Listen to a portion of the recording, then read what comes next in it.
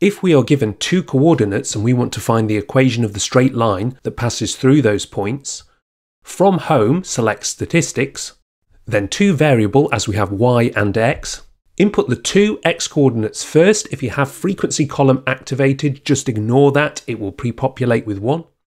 Then navigate back and input the y coordinates of the 2 points.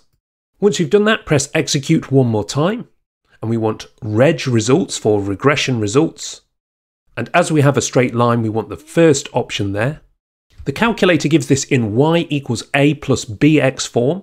So in this example, a is -4 and b is 2. Y equals -4 plus 2x. If we want it in y equals mx plus c form, y equals 2x subtract 4.